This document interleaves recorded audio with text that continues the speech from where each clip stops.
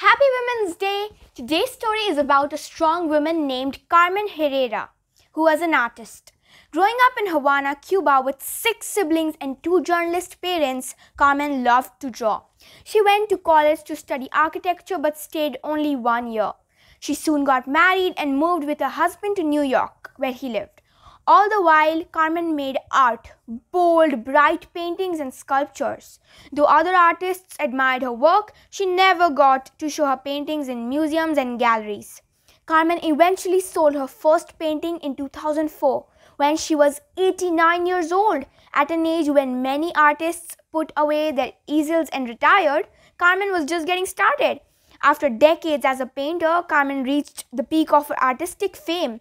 Museums around the world showed her work and she kept painting every day well after her 100th birthday.